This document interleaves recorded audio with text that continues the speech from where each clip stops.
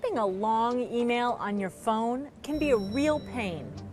First, let's do a quick refresh on the basics. You know Shift to capitalize, but you hit Shift twice and it turns on Caps Lock. To get to Edit menus, press and hold. You get options like Select All, Select Word, Cut, Copy, Paste, you get it.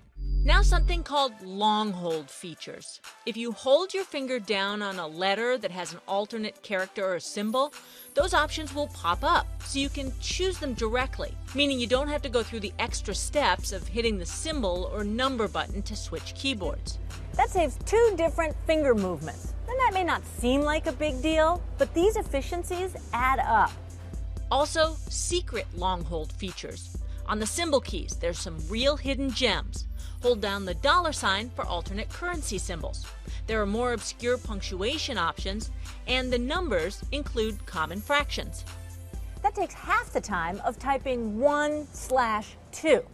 Next, do you have a chunk of text that you regularly have to type into an email, like directions? Well, for that, use Insert Memo.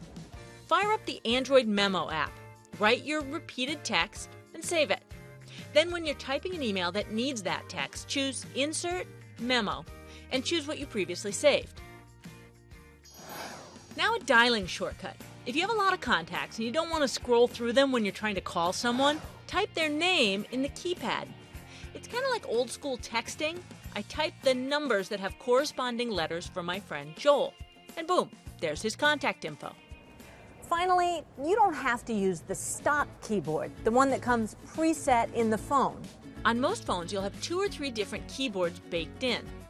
Hold down or find the gear symbol in the keyboard and you'll see these options. Your standard Android keyboard, the swipe keyboard, and you may also have a keyboard particular to your manufacturer. Standard Android keyboards are hunt and peck. Tap, tap, tap, tap.